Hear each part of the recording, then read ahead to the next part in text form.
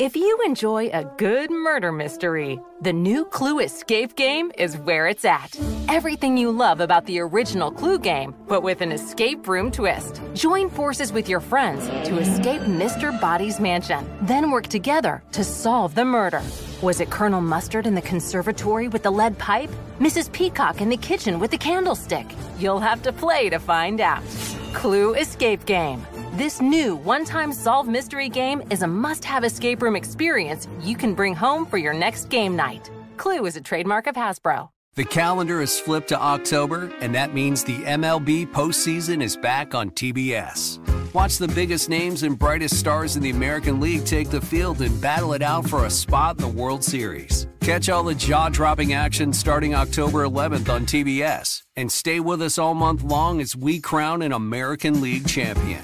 You're not going to want to miss all the slick plays, crazy hits, and clutch performances that make postseason baseball America's greatest pastime. From the ALDS to the ALCS, TBS has you covered this October. The case of a missing Indigenous Alaska woman sparks new questions about other missing and murdered Indigenous women. But when the cops stop looking, a team of local journalists step in to bring the truth to light. That's where ABC's thrilling new drama, Alaska Daily, begins. And where it's headed will have you on the edge of your seat. Starring two-time Oscar winner Hilary Swank, Grace Dove, and Scandal's Jeff Perry. Watch Alaska Daily Thursday on ABC and stream next day on Hulu.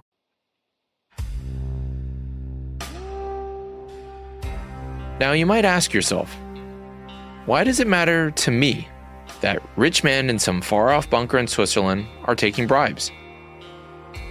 As you'll hear in today's episode, it's because this corruption is rooted in a system that uses the beautiful game to perpetuate abuses that go well beyond rich men stealing from other rich men. The 1978 World Cup was played in Argentina, a country ruled by a brutal dictator who saw a chance to use the tournament as a public relations coup. FIFA could have backed out. It didn't. Just as it turned a blind eye to apartheid in South Africa, to torture in Chile, it overlooked the horrors in Argentina, just as it overlooks other horrors today.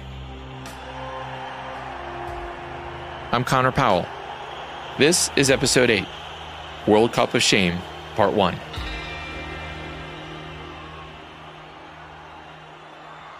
Uneven, irregular, bumpy. These were the polite words used by soccer commentators to describe the condition of the pitch at the National Stadium in Buenos Aires, Argentina, on June 1st, 1978. It was the opening game of the 11th FIFA World Cup. A great deal was at stake for General Jorge Rafael Videla, Argentina's new unelected ruler. He had just staged a brutal coup 2 years before. Videla didn't care for soccer himself, but he loved attention. And he knew the importance of image, especially when that image would be broadcast around the world on color TV. He also knew what staging a successful World Cup would mean for him and his ruling military junta. The World Cup was a chance to scrub clean the regime's dirty war and project legitimacy to any doubters. For FIFA and its president João Havelange, the 1978 World Cup was a chance to flaunt its growing commercial power, like the new massive Coca-Cola sponsorship. If Argentina could provide a well-run tournament, a brightly colored spectacle without any political distractions, and do it on Argentina's dime, FIFA would be happy. It was an unholy alliance rooted in the power of prestige. Both craved it, Videla and FIFA. They knew how well it would pay off. So why, with so much at stake, why was the grass so bumpy, clumpy, downright crappy? Well, it turns out 7 weeks before, groundskeepers sprayed the pitch at Argentina's national stadium with salt water from a nearby river. They were new at their jobs and clearly not qualified. The grass turned yellow, withered, and almost died overnight. And good evening to you. In just a few moments' time, the 1978 World Cup will be underway in Argentina. If you were sitting in the stadium or watching the opening ceremony on TV, You couldn't really tell. All anyone noticed were the hundreds of local kids dressed in white gymnastic outfits, proudly spelling out Argentina 78, followed by a flock of white doves released into the sky, gracefully soaring up and around an excited, packed stadium. Minutes later, General Videla, dressed in a gray pinstripe suit, his dark, shiny hair slicked back, strode out before the world.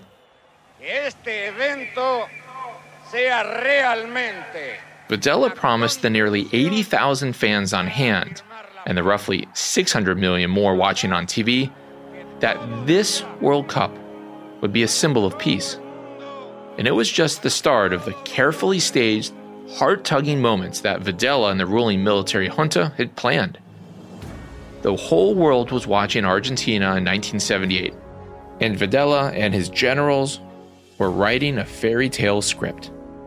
And there's only one way a fairy tale script written by thugs who wanted to look like the good guys can end. A home team win. To take the cup and hoist it up in front of the whole world. But can a World Cup tournament be fixed? Would FIFA let them? Would the lords of soccer continue to turn a blind eye to the murder and torture to play along with this fake, forced fairy tale? The answer in 1978 is yes.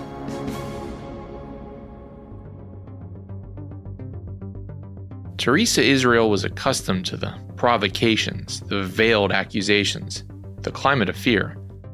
In the years since the military snatched control of Argentina and installed the mustachioed General Jorge Videla as its leader, the 25-year-old human rights lawyer had heard and seen it all. Photos of her from that time show her with these intense eyes. They say to me, I won't back down, even when the threats are real. And in Argentina, the threats were as real as they get. Too many friends had disappeared. Thousands more of her fellow countrymen had gone missing since the generals took over. Imagine 1 second you're safely asleep in your own bed or just riding the bus to work or walking down the street. And the next second, you feel a jerk on your arm, a punch to your stomach, a scratch at your neck. And before you know it, you're being stuffed in the back of a green Ford Falcon. The security forces always drove the American-made Falcon. And you disappear. On March 8th, 1977, the sun barely up, the threat came to Teresa Israel's door. Shouting, banging, and then, poof, she was gone. The screams of her family, you couldn't hear them over the sound of the Ford Falcon speeding off. March 8th, 1977 was the last time Teresa Israel was seen by her family. It was the last time they knew she was alive. To this day, we haven't been given any answers about where she is. That's Marita Israel, Teresa's sister. As tragic as her story is, Marita and her family are not alone. Some 30,000 Argentinian families have similar tales. 30,000. That was life and death under General Videla's military dictatorship. When a family member was taken, you could knock on doors, you could plead with officials, you could hold out hope. But that's all you could do. And that's what Teresa's family did. All the while wondering, was she being tortured? Was she in pain? Was she even alive? They had heard the rumors of rape and other unspeakably monstrous acts. The few lucky families got a body to bury. Most, like Teresa's, were left in the dark. The secrecy, the not knowing, the refusals to answer. That's how the junta terrorized the families. That's how they terrorized Argentina. And on the eve of the 1978 World Cup, the families of the disappeared faced another blow. The game they loved, the game that had given them a chance to cheer for their nation, was about to provide a banner of legitimacy for the men that had taken their family members away. We live those days with a lot of anger and resentment, but also with many contradictions. Because as a country, we love soccer. My sister loved soccer. The military regime was basically telling the world there was nothing to see in Argentina, as far as the rumors were concerned. It was safe, secure, and prosperous. The families of the disappeared, of course, knew the terrible truth. Marita Israel knew that if the junta staged a successful World Cup, Videla and his cronies would be praised, and her sister would be forgotten by the world. For the military junta, the World Cup was a remarkable opportunity to turn around a tidal wave of bad press. You know, the bad press that comes when dozens of bloated Argentinian bodies wash up on Uruguay's beaches with signs of trauma that indicate they'd been tossed from an airplane, or the rumors that the military regime was arresting pregnant women, cutting out their babies, and giving the kids to regime loyalists to be raised, and leaving the women to die. In real life, fairy tales should be read with caution. The more magical or improbable, the more disappointing they often turn out to be. No sports fairy tale is darker, more repugnant, more monstrous than Argentina competing for its first World Cup on home soil in 1978. There isn't any part of the tale that isn't tainted. And you have to know this, because it's the reason I'm telling you about Marita and Teresa and the bloated bodies. There were plenty of clues to the horrific reality inside Argentina, and FIFA never wavered from staging the World Cup there. Bigger clues than the clumpy, messy, uneven grass that couldn't be seen on TV, or the incompetent groundskeepers who only had their job because they were regime loyalists. The British broadcaster ITV referred to the political situation in Argentina ever so cautiously when describing the World Cup's choreographed opening ceremony. 1,700 children are taking part in this display. Their ages range from 13 to 17. And that upper limit is not an accident. With no one of voting age taking part, the emphasis is firmly on the innocence of youth, free from any suggestion of political involvement. Free from the suggestion of political involvement. That phrase was very on brand for Argentina and for FIFA and its corporate partners. The collective blindness to Argentina's brutal military rule was no accident. It was planned in Buenos Aires and in FIFA's headquarters in Zurich. The plan was to obscure the violent arrests, the torture, the political murders, and the disappeared. So General Jorge Videla could deliver his fairy tale promise, a World Cup of peace. And FIFA, they did what they always do. They kept their focus on the money. A three-man military junta has taken over the government of Argentina. All eyes in the room were on them, and they knew it. If there was any regret or second thoughts, they weren't showing it. Why would they? General Jorge Videla, Admiral Emilio Massera, and General Orlando Augusti had known for months what had to be done. She was weak after all, unfit to lead the country. Argentina deserved better than Little Isabelita, the nickname given to President Isabel Perón. The plotters laughed. No one in her own government even bothered to lift a finger to help her. The country was begging for the military to end the chaos. On the morning of March 24th, 1976, 10 hours after their troops arrested President Perón, Argentina's generals were plotting a new way forward. The economy was in shambles. The price of basic goods, bread, coffee, meat, was up more than 300% from the previous year. Argentina's massive ballooning debt only made things worse. These were men of action. They saw themselves as Christian soldiers, the new protectors of the Western world.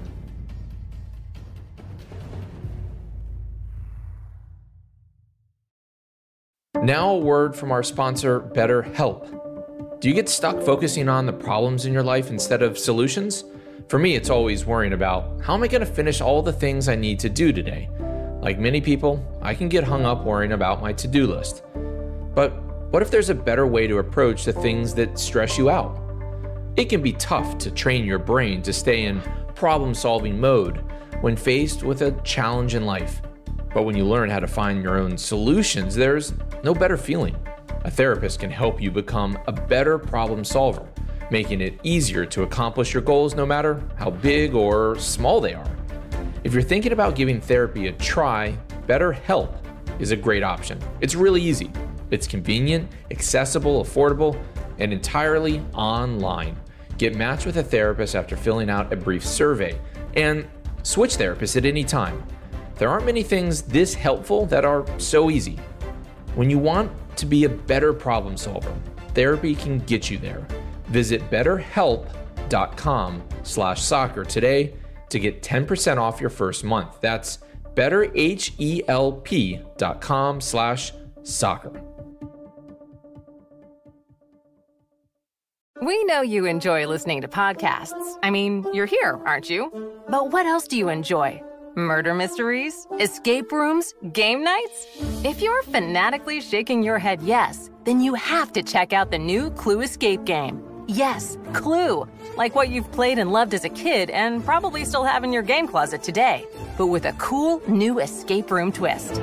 The new Clue escape game has the rooms, the weapons, and the characters you love. Miss Scarlet, Professor Plum, Colonel Mustard, and more. The game starts out as an innocent evening at Mr. Body's mansion, but then quickly turns into a whodunit. You have to crack puzzles, gather clues, and escape the mansion before the police arrive. Then, join forces with the other players to figure out who killed Mr. Body, where they did it, and with what weapon. This new one-time solve mystery game is a must-have escape room experience you can bring home for your next game night. So buy the Clue escape game now. Clue is a trademark of Hasbro. Imagine you finally buy the house of your dreams in the suburbs of New Jersey and get to move there with your 2 kids. It should be everything you dreamed of.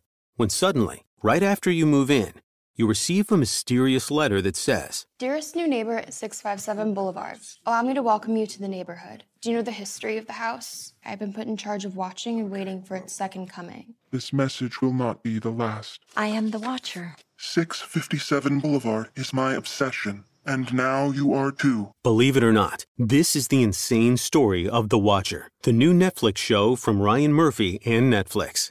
Naomi Watts and Bobby Cannavale play the married couple who have finally achieved their dream of buying a beautiful family home in New Jersey, sold to them by realtor Karen Calhoun, played by Jennifer Coolidge. Their dream soon becomes a nightmare as each new letter from The Watcher arrives. Will they find out who's behind the letters or be driven out of their home? October 13th, only on Netflix. First, Videla ordered all political activity immediately stopped. Congress was dismissed. Then the arrest came. They went after the subversives, the communists, the leftists, the guerrillas, the journalists, the lawyers, the troublemakers. They snatched them from their homes and from the streets. If they resisted, kill them. They would come to be known as the Disappeared after General Videla tried in vain to explain away the thousands of missing people. What he said was that the Disappeared are a different entity, neither alive nor dead. They are just disappeared. Then Videla and his junta ordered all the TV and radio broadcasts canceled until further notice, except for one: soccer, the national sport. When someone asked, what about today's friendly match against Poland? The answer was, the game goes on. From the very first day, they understood the importance of football for national identity, but also for their own political purposes. The game, the beautiful game, was useful to the junta, so says Professor Rana Ryan of Tel Aviv University. Argentinians needed a distraction, and there was no greater distraction than soccer. Broadcast the game. That was the command. The generals understood that canceling the broadcast of this game might cost them dearly, so they decided to leave it on. As the generals talked about the day's match, you could see in General Videla's face that he had no interest in the sport. Soccer was dull. Maybe no coincidence that his body just wasn't built for the sport. With his long frame and odd gait, he was nicknamed the Pink Panther after the lanky cartoon character. No one dare say it to his face, of course, but they said it. General Videla was skilled at a different game, public relations. Dull as it might be to him, soccer was his nation's passion, its obsession. The priest of his country only wished Argentinians were as loyal to the church as they were to their own soccer clubs. And so General Videla readily agreed with Admiral Massera, who was a soccer fan, that playing the World Cup in their homeland would be a PR coup. Here's British soccer writer Stu Horsfield. Military junta see it as this golden opportunity to promote Argentina, to promote their ethos, to promote their style of governance. And it's a gift to the Argentine political regime. The generals decided on that first day in power that the World Cup, awarded by FIFA years earlier, was a priority. General Videla picked a friend, one of their own, to chair the World Cup organizing committee, a retired general and oil executive, Omar Actis. Actis knew how to get things done, and he'd even played for the Buenos Aires club River on its third team back in the 1940s. He was resolute and loyal, but was he too honest? Admiral Massera and his right-hand man, Captain Carlos Lacoste, seemed to think so. Friction was inevitable. The military junta promised FIFA and its president, João Havelange, the greatest World Cup ever. Despite the dire economic situation in the country, Argentina's generals vowed to spend whatever was needed, even hundreds of millions of dollars. These are the types of promises you make when you don't really care about the consequences, just the results. They were going to build dazzling new stadiums, first-class hotels, modern airports, new highways. Here again, Stu Horsfield. What you get with a strong-arm government is you will get that because they see it as an opportunity to sell to the outside world what they can do and what their ruling party are doing and what they're achieving and how great their country is, how happy their people are, how wealthy their country is. And so for FIFA, it's a win situation for them. World Cup 78 would be Videla's crowning achievement, and FIFA president João Havelange understood the general's goals. With his close working relationship with Brazil's military dictators, Havelange was among the first to congratulate General Videla after taking power. Under his command, FIFA never wavered in its support for staging the tournament in Argentina. The stories of brutality made no difference. They didn't see that as their business. And of course, it matches their intention to keep politics out of sport. It was a way of ignoring it. I think that FIFA never took into account such trivial, quote-unquote, issues like human rights.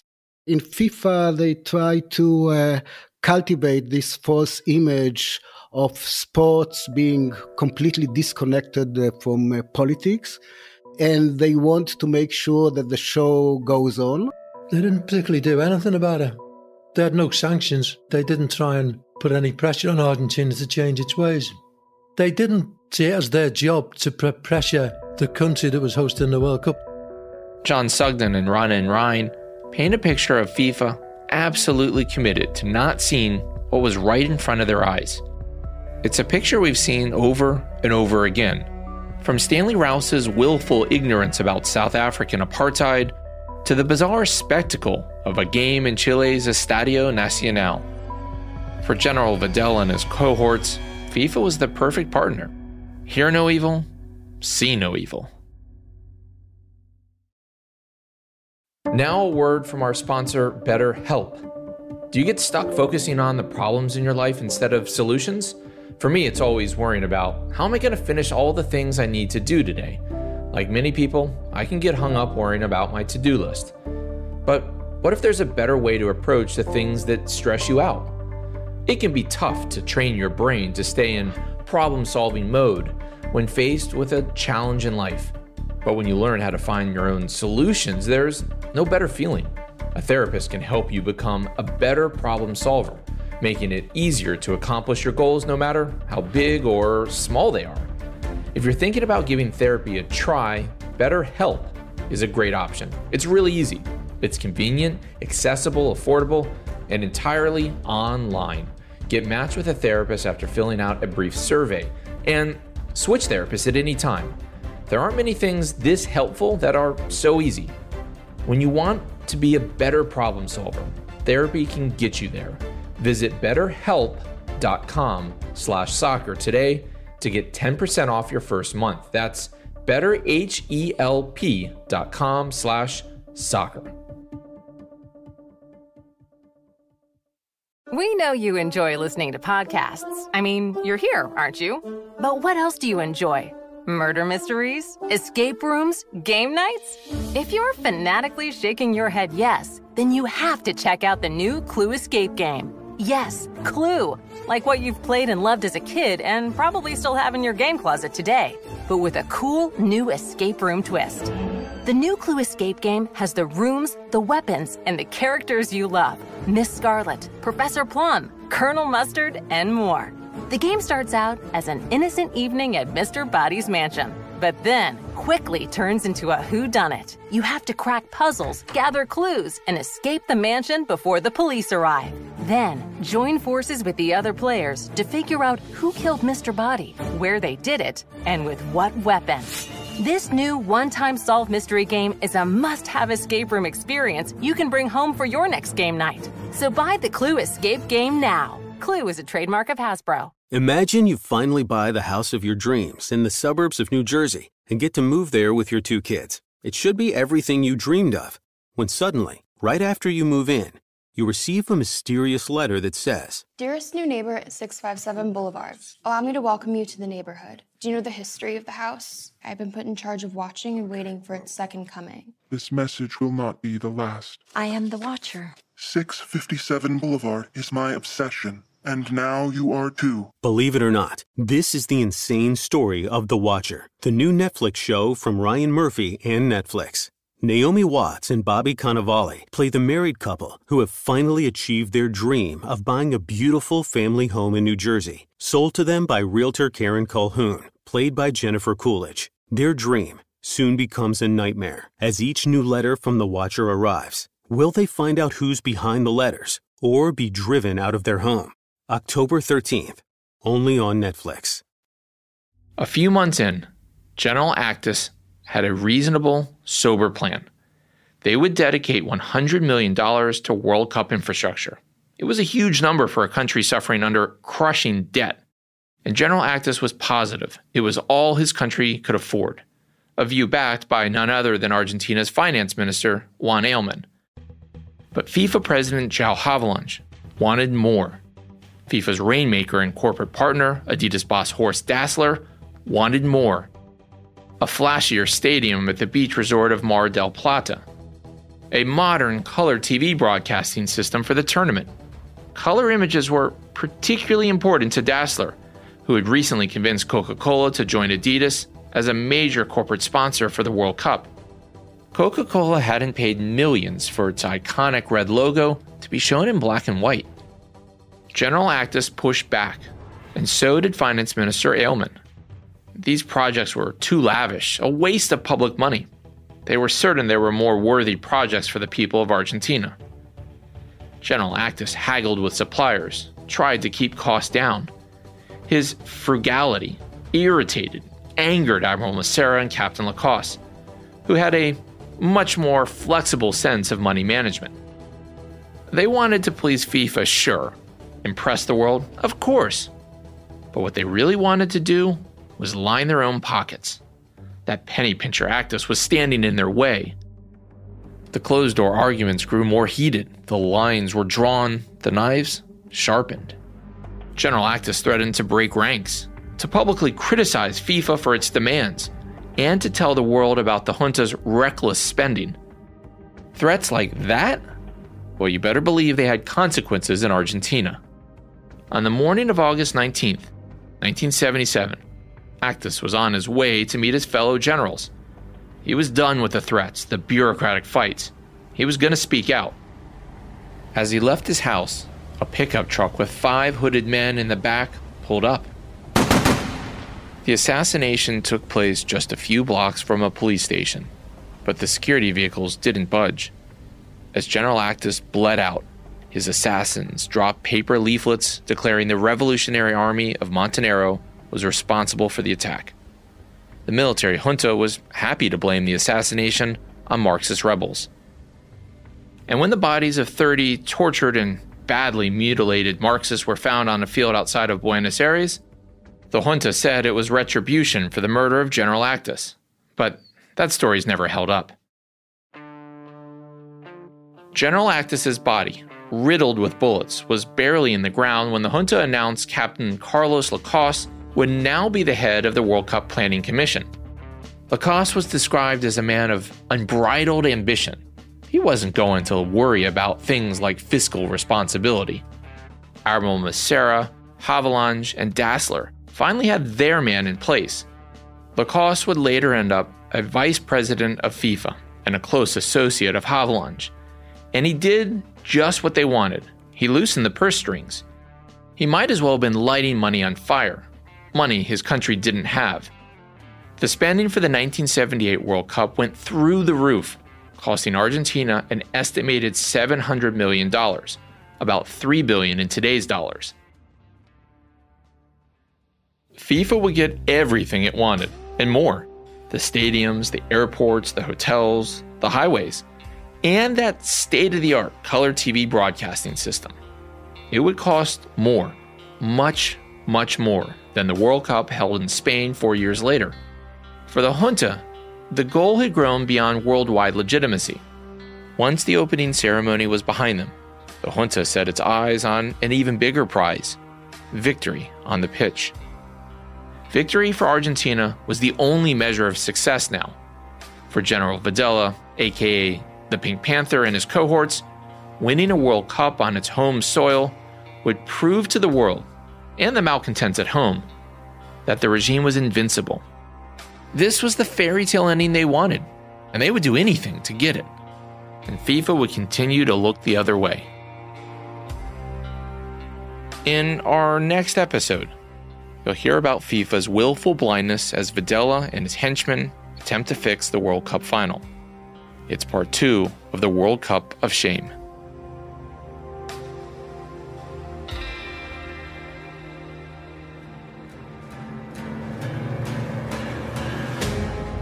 The Lords of Soccer, How FIFA Stole the Beautiful Game, is an Inside Voices media production in conjunction with iHeartRadio.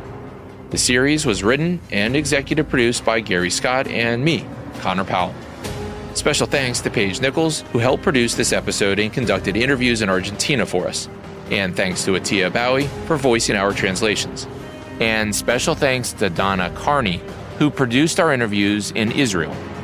Logan Heftel and Katie McMurrin provided the sound design with assistance from JC Swadek and Jake Bluenote.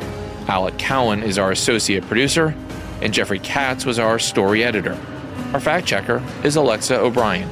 And thanks to Miles Gray, who produced this series for iHeartRadio. If you have any comments or questions, please reach out. You can find us on Twitter. I'm at Connor M. Powell, and Gary is at Gary Robert Scott. And if you have any stories about FIFA, let us know. If you like what you hear, please give us a shout out at the hashtag Lords of Soccer.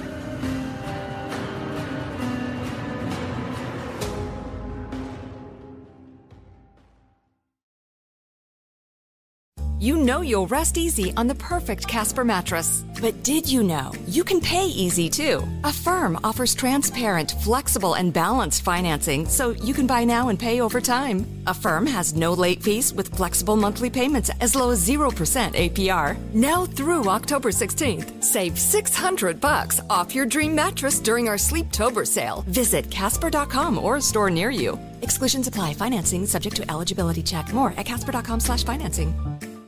The case of a missing Indigenous Alaska woman sparks new questions about other missing and murdered Indigenous women.